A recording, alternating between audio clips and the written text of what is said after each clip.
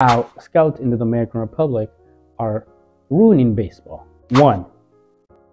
If a scout makes an offer for a talent and the coach of the talent, or even just the talent itself or the parent, the family, believe that the kid's worth more money than it's actually being offered, the scout can make it very difficult for that player to be signed by somebody else by spreading rumors, by easily saying, oh, that player is committing identity fraud, he's committing age fraud, he's using performance-enhancing drugs.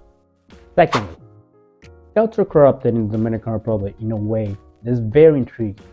Well, in a lot of cases, if the player comes from an academy that is not very known or well known, odds are the coach will also have to pay the scout to sign his player, meaning that more money apart from that 50% bonus that the coaches take from the kids once they're signed has to be given to the scouts in order to sign them.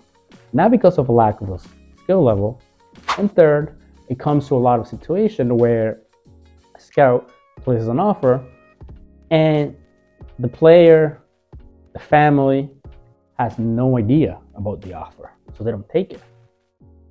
The coach doesn't believe that the offer is high enough, so he's going to keep trying this team, that team, affecting the future of the player. This is something that's very common.